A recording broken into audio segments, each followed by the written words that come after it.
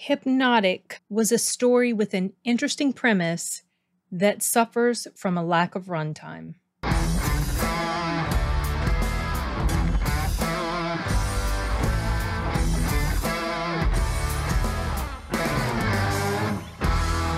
What I mean by that is that this film felt about 20 to 30 minutes too short. It was only about an hour and 30 or 35 minutes. I was surprised when I checked the runtime on this before I went into the theater that it was as short as it was. I was expecting that it would be your typical hour and 40-minute, 50-minute, or 2-hour movie, and it wasn't. And there was a lot that was going on in here. So that's honestly, for me, the number one con of this film.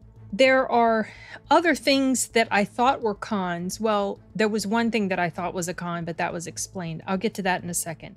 Basically, the premise is, as you see in the trailer, this cop, his daughter has gone missing, and he's haunted by that. And there's this strange baddie that's going around controlling people and creating illusions in their mind. And as the character, was it Alice Braga? Is that her name, Alice? And she has an aunt who's also an actor. She explains what hypnotics do and how things that you see can be illusions and stuff like that.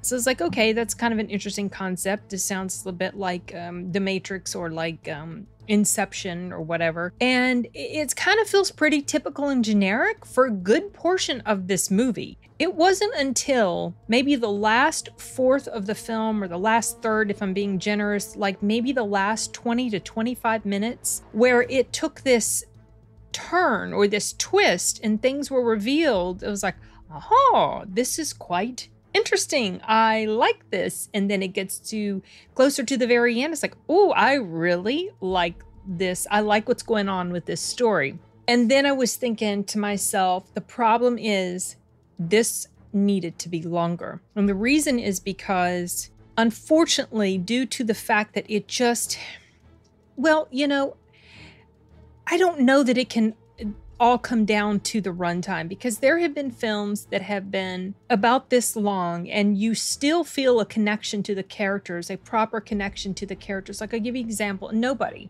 That's only about an hour and a half, but I felt connected with the characters in here. The husband, especially the wife. I just felt this, however they were written for the story, it worked. In this particular movie, I don't feel that emotional connection with him and with the characters surrounding him. It feels like people just kind of going through the motions, and I want to say that's probably largely because of the runtime, maybe not necessarily the acting, because there's just so much going on.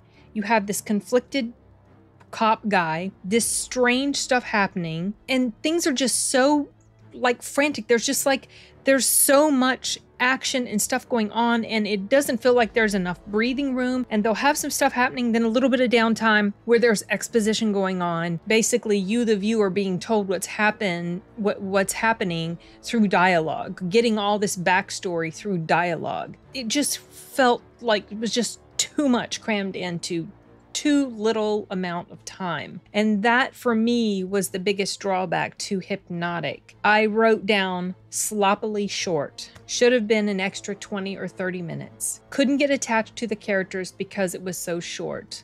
But interesting concept. And I didn't realize, or I had forgotten until it started showing the credits at the end, that this was a movie directed by Robert Rodriguez. It didn't really feel like a Robert Rodriguez movie, and I don't know if that really means anything. When I think of Robert Rodriguez, I think of things like Alita Battle Angel, or From Dusk Till Dawn, or The Mariachi, and the other ones with Antonio Banderas in it. This didn't really feel like that. So I'm wondering if this was source material that wasn't his, maybe, or something. I should have looked it up before I started recording, but I'm curious to see if this was based on a book, because I bet the book was pretty cool. Because honestly, I really do like the premise of this. It's weird because, like I said, it wasn't until like the final part of the film that I really kind of mentally set up and took a lot more interest in what was happening, because before that, like I said, it just felt kind of generic, just ho hum. Okay, well, let's just see what's happening. And then this shift happens and I'm oh, okay, wow, this is cool. I like this. And it's a shame that it took that long to get me to that point. That's kind of frustrating. There was this one thing that I thought was a con, and it ends up not really being a con because things are explained. And I'll give you an example. Well, I'll let you know specifically what it is. I kept wondering, how does this bad guy always just magically know where they are? You know how in movies where someone's tracking people or chasing after them, and if something's done well, there's this span of time before they can find who they're looking for. But in really sloppy films, they're just like magically they're there. You're like, what is happening? Why is he able to find them so quickly? I was thinking at the time, doggone, this is too short. This is going too fast. They need some more space in between him looking for them and then finding him, because like every time they turn around, he's there. Well, that was explained later on. Let's just say that much. And so that kind of erased that con, which really, for me, leaves the main downside to this film is lack of runtime. We need a little bit more breathing room for the characters to kind of settle into their life. And I'm not saying let things just drag on, but it just felt like there was just too much happening. And then when you get to the end and this twist that happens and the showdown and the climax, it's like, well, but I don't feel this attachment that I feel like I need to have with these characters in order to really be in love with this movie. And that was a shame.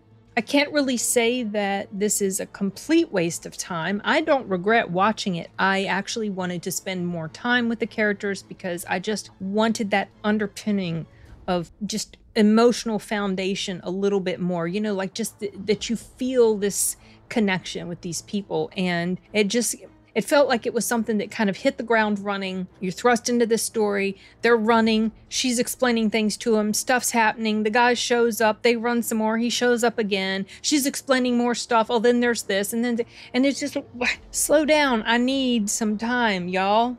That sort of thing. So I hate that about this because it really was a pretty interesting idea. And if this was based on a book, and if the book looks like it has pretty solid reviews, I'm definitely going to see if I can track it down and listen to it if it's an audio. So yeah, I don't know, just, you know, kind of mixed feelings about it, but I really don't have much else to say other than those thoughts that were churning through my head. I didn't take any notes when I watched it. As soon as the movie was done, then I started writing notes down. And also, if you do happen to watch this, after the credits play, there's another scene that happens. I wouldn't say it's really mid-credits. It's the credits start to play, and then they kind of pick up with stuff to show you more after the end. So if you go to watch this, or if you do happen to play this at home, streaming or whatever, make sure that you don't cut it off as soon as the credits start so you can see this other little thing that happened. Other than that, I don't have a ton of stuff to talk about. Regarding Hypnotic, something that I found out when I went to the theater today was that there's this movie that's coming out that I'm actually going to go see tomorrow. If I'd had the energy, I might would have tried for a double feature to go see this other movie called Knights of the Old Republic. It's been on my Cinemark app for a few weeks, but yet tickets were never going on sale. And then when I get to the theater, all of a sudden there's the poster and boom, now the tickets are on sale. So I'm going to go see it tomorrow, and we'll be doing a review for that. Maybe we'll go up sometime the weekend. So, you know, the double features, yeah, it's called Knights. Oh, I'm sorry. I see Knights of the Old Republic. It's Knights of the Zodiac. And I don't know anything about the premise. I didn't read anything about that. I'm just going to go into this completely blind other than what I saw of the poster. Fingers crossed that it will be a pleasant surprise. We shall see. I will let you know. But anyway, that's all I have to say about Hypnotic. Not a complete waste of time, but unfortunately just not... It does not live up to the potential that I think it could have. And I'm curious to know if there was just a lot of stuff that was cut, or if this was really it. This was all he filmed. Anyway, yeah, that's it. I don't have anything else. So this was a really quick review. Just like the movie. It's really quick. Okay, you guys. Adios.